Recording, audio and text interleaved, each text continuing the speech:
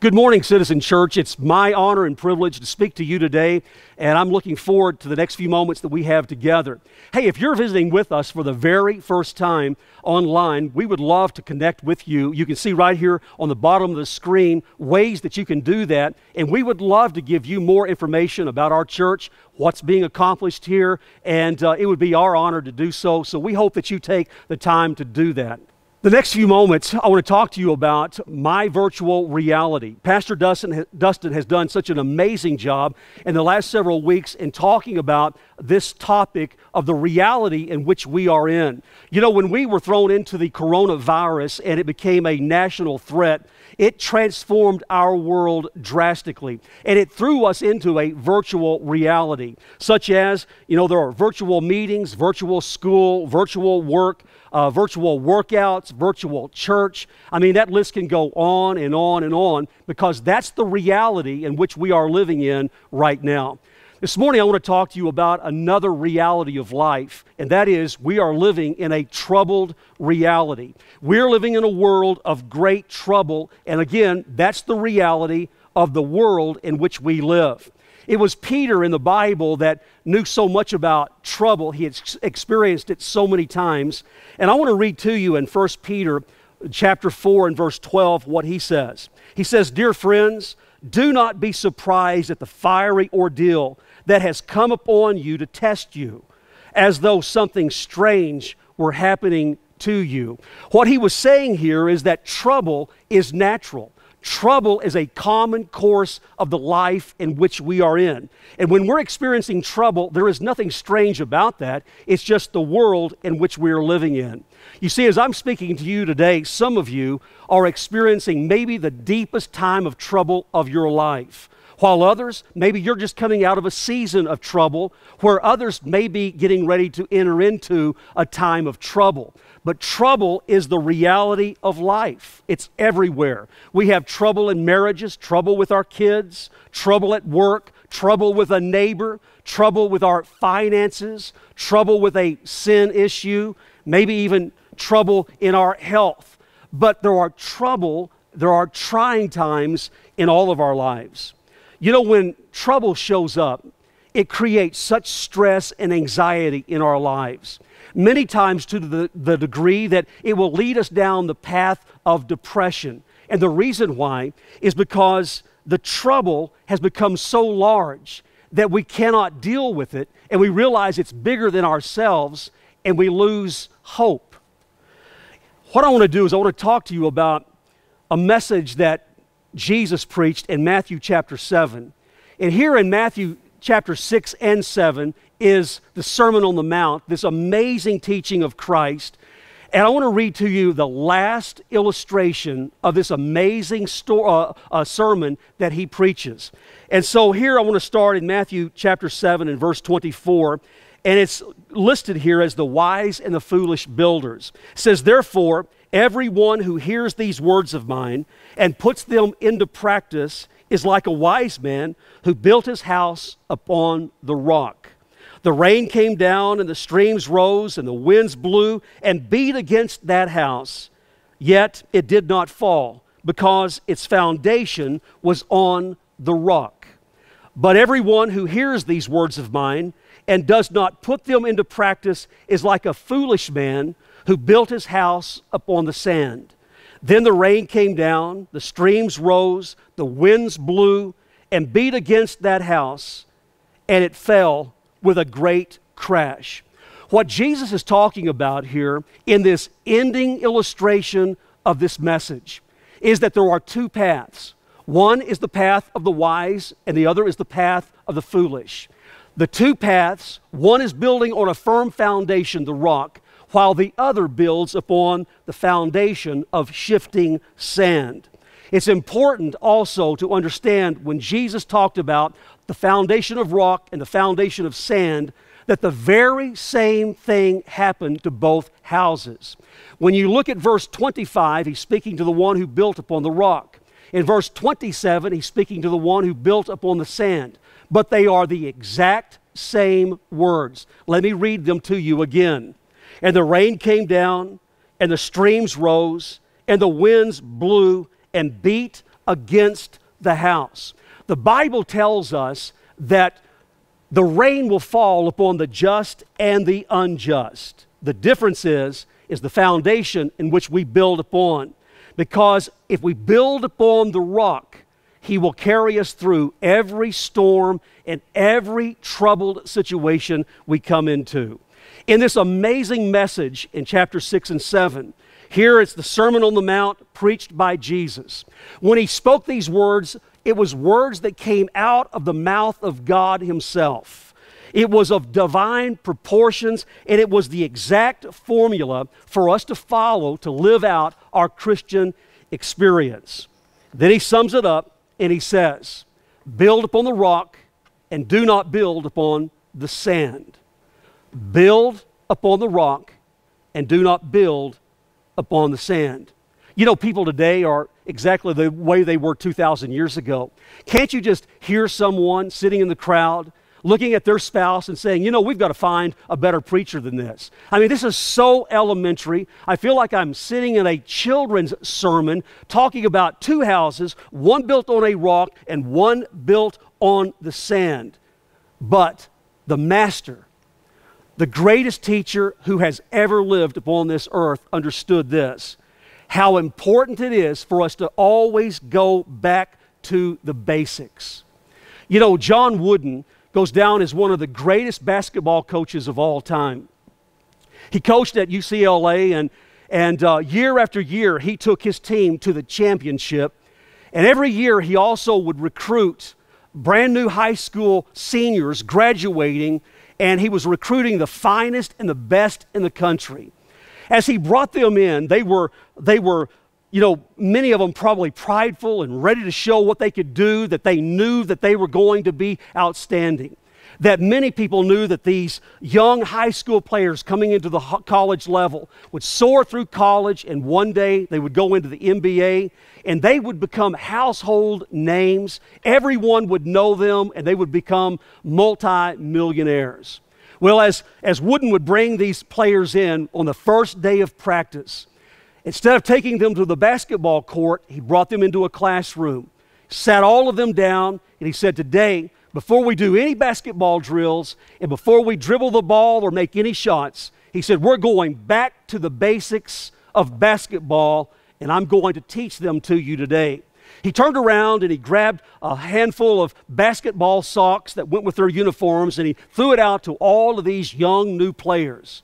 And he said, today we're going to start the game of basketball by me teaching you how to put on basketball socks. Can you imagine what they were thinking at that moment? All they wanted to do was get out on the court and show the coach what they could do. And yet he's got them in a classroom teaching them how to put on their socks. In the very same way as he knew the power of the basics, the foundation, Jesus is coaching us constantly to go back to the basics and back to the fundamentals. What he was doing in this message, he was teaching us to go back and to remember how to put on our spiritual socks, because storms are constantly coming over the horizon into our lives. And instead of losing hope in the time of trouble, in the time of devastation, in the time of storms, that we are confident, that we know that we have built our lives upon the rock, upon Jesus Christ, who stabilizes us. He is the one that holds us. He is the rock of ages. In 1 Corinthians chapter 10, verses 3 and 4, Paul made a statement that is absolutely incredible. Here in verse 3 it says, and they all ate the same spiritual food and drank the same spiritual drink, for they drank from the spiritual rock that accompanied them, and that rock was Christ. What Paul is talking about is an Old Testament story. What I love so much about this is that when you read the Old Testament, you find that Jesus himself shows up so many times in the Old Testament, but he always disguises himself because it was not yet time for him to be revealed. In this story that Paul is referring to was when Israel came out of Egypt, And as they came out of slavery, Moses led them out into the desert, and they had traveled for many, many days. And now, all of a sudden, they had run out of water, the water supply that they brought from Egypt. And it was like all at one time they realized, we have no water. That Moses has led us out into the desert, and that we can only survive here 3 days without water. Then we die, our children die, and our livestock dies. And so they become angry. They start calling Moses names, and they even want to take his life. Well, God is listening to all of this. He whispers in Moses' ear and says, Moses, strike the rock with your wooden staff. Strike the rock, hit it. And so Moses hit the rock, and when he did, water began to gush forth. It's important for us to know this, that water was not coming from an underground spring beneath the rock, but the water actually came out of the rock. It was the rock that supplied their need. It refreshed them. It quenched their thirst. It was the rock that gave them new life by the water that came forth. Well, Moses then led the people in the direction of the promised land. When they arrived there at the entrance, the people refused to go in because there were predators in the land, and they were afraid, and they backed up, and therefore they lived in the desert for the next 40 years of their lives. At the end of those 40 years, Moses begins to move them back in the direction of the promised land. And here God recreates the scene all over again that happened 40 years earlier. As Moses is leading them, they run out of their water source that they're carrying. All of a sudden they realize that they're out in the middle of nowhere and there's no water in sight. Moses has led them to their death because they know they can only survive for 3 days without water. Then they die, their children die, and the livestock die. And now as they come to this place, they start calling Moses names, and they want to take Moses' life. They are angry. God's listening to all of this, and he whispers in the ear of Moses, and he says, Moses, speak to the rock. Speak to it. So Moses right now he's frustrated, he's irritated, he's angry at the people because of their complaining and their murmuring, and out of his frustration, he doesn't listen to God. He doesn't speak to the rock, but he takes that wooden staff of his and he strikes it twice. And when he hits the rock, water begins to pour out of the rock, and the water refreshes the people. It quenches their thirst. It brings new life to them. They are revived by the rock that produces what they need. A few moments later, God seems to kind of pull Moses off to the side and says, Moses, because you disobeyed me, because you did not speak to the rock, but you struck the rock, I'm not going to permit you into the promised land. When I hear that, I think about how harsh that really seems. But I want to remind you of this, the importance of this. Every word that proceeds out of the mouth of God is absolutely critical that we hang on and obey every word. When it comes to the Word of God in which we read, every word that proceeds out of the mouth of God, we must follow and obey.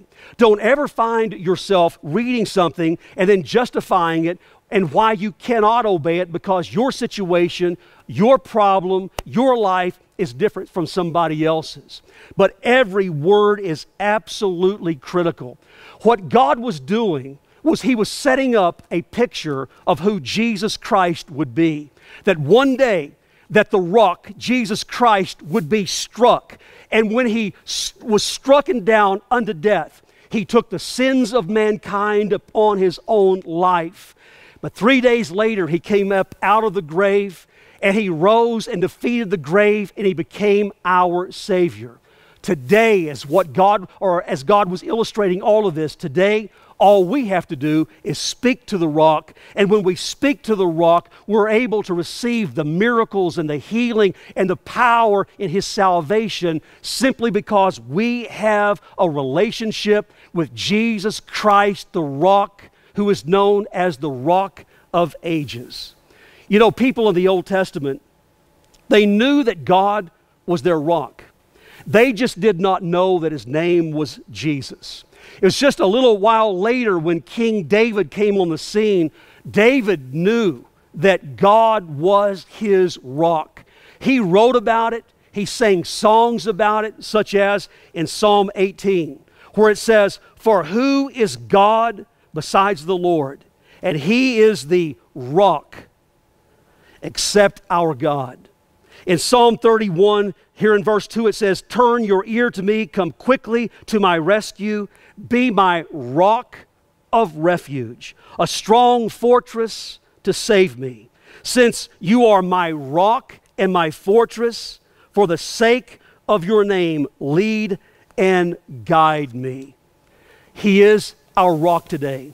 You know, out in the middle of the Mediterranean Sea, there is this gigantic stone structure, and it's called the Rock of Gibraltar.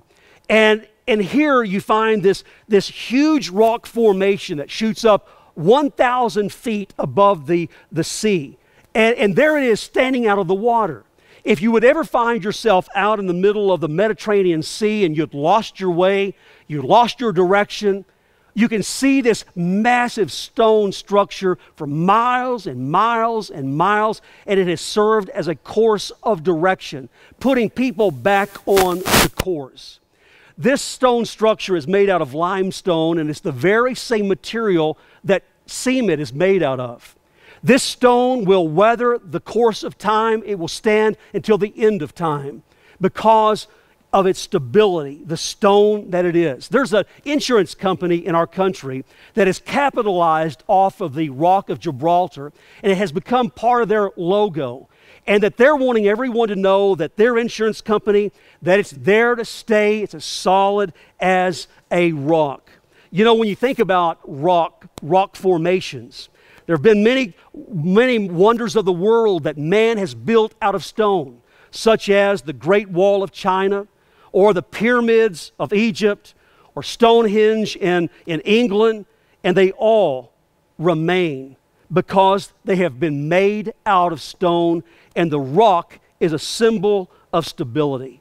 Also, when you think back in all of the old hymns of the church, so many of them spoke of Jesus as the rock. For instance, Rock of Ages, on Christ the solid rock I stand. Another song was Built on the Rock, or He hideth my soul in the cliff of the rock. Right now, as you're sitting there in your homes, as you're watching on your device, you are building your foundation. You are building it on stone, or you're building it on sand. Every day, you're adding one more stone to your foundation or one more shovel of sand to your foundation, but we're all building some type of foundation. The question is this: what will your house do when the storm comes? You know, when the storm comes, I want to remind you that we all need to go back to the basics. What is the basic? It's understanding that Jesus is my rock. Jesus is the one that I am anchored to, and I'm able to ride through any trouble, through any situation. You know, if you find yourself at times praying and fasting and reading your Bible and paying your tithes, believing that that will keep you from trouble, you have been greatly misinformed. Because again, you could be the most righteous person in Citizen Church and yet still go through big troubled times in your life. You know, when you're planted on the rock, storms will come and storms will go. But if you're planted on the rock, you'll ride through every single storm that comes your way. But not only ride through it, but you'll be better after it because of who you stand upon. You know, the Golden Gate Bridge has become such an icon. You know, we see a picture of it and we know exactly what it is. The Golden Gate Bridge was built back in the 1930s, an amazing structure. Not long ago, a professor of structural engineering from Berkeley did this extensive study on the bridge. And he looked at how they had built its anchoring systems, and also that when great winds or hurricanes would come, that bridge has the ability to shift and sway without ever breaking. When he finished this extensive study on how it was anchored and how it was built, this is what he said. He said, when the big earthquake hits in California, like everyone predicts, if and when the big one hits, he says, I believe the safest place to be in California would to be on the Golden Gate Bridge because of its anchoring system. What I want to tell you today is that in any problem you go through, any situation that you have, the safest place that you could ever be is anchored to Jesus Christ, the Rock of Ages. I just want to tell you today that trouble is a part of our reality, but also Jesus Christ is our reality, and He's the one that we stand upon. Maybe you're here today and you're watching, and maybe you've never really made that commitment. Maybe you've been partially committed, but what Christ was talking about in this Sermon on the Mount was being fully committed, and where we don't just add Jesus to our lives every once in a while, but He is the center of everything.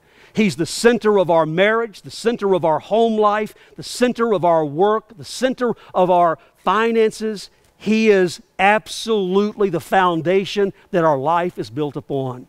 Maybe you have never invited Jesus Christ into your life to truly be Lord and God, the Rock of Ages. And you desire that more than anything else, is to have the supernatural in your life. So I want to pray with you right now.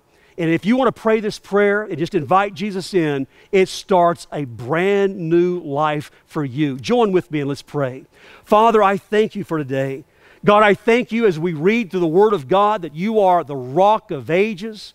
Lord, the one that we can stand upon, that will take us through every problem, every trial, every situation. And Lord, that we can come out on the other side victorious every single time. Father, I thank you for your goodness. I pray that those that want to invite you into their lives, that we just ask, Lord Jesus, forgive me of my sins. Lord, I want you to be my Lord and my God. I invite you to be that in my life right now. And Lord, I thank you for the miracle that is starting at this very moment. And we love you and we thank you for that. In Jesus' name, amen.